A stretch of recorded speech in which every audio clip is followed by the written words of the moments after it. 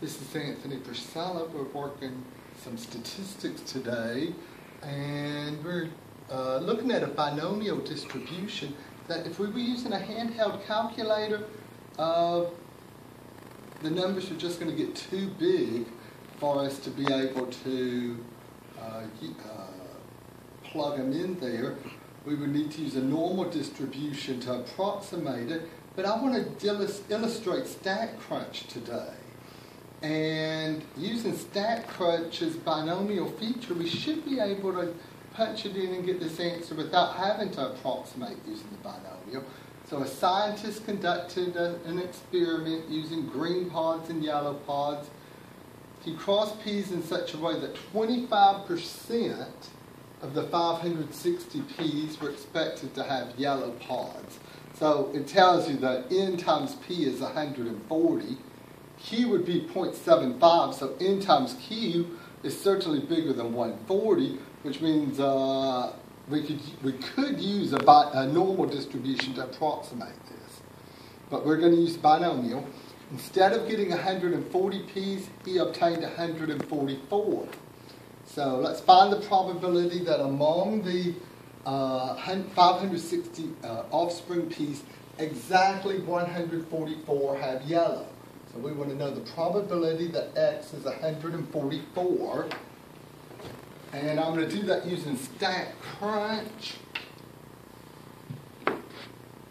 And I'm going to use the binomial feature rather than normal to approximate it.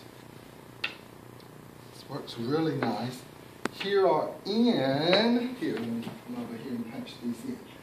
N is 560. P is 0.25.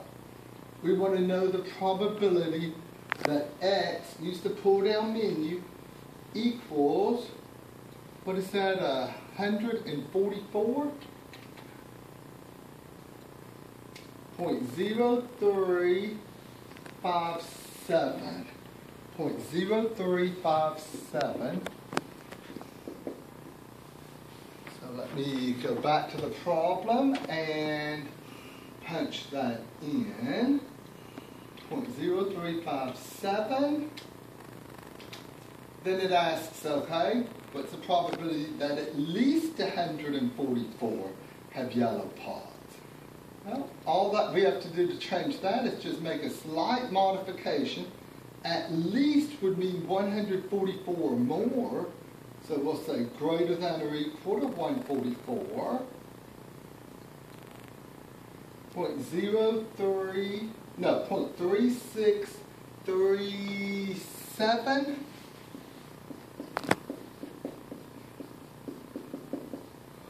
Point 3637.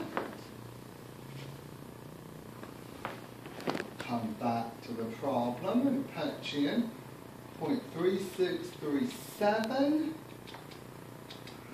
Now, which one of these is more useful in determining if the claimed rate is incorrect? Well, that would be the 144 or more. So part B. And is there strong evidence to suggest that 0.25 is incorrect? Well, the answer to B is not less than 5%. It's a pretty good amount. So is there strong evidence? No. If B had been smaller than 5%, then okay, there'd be strong evidence. So this was Anthony APrecella just doing some binomials with Statcrunch.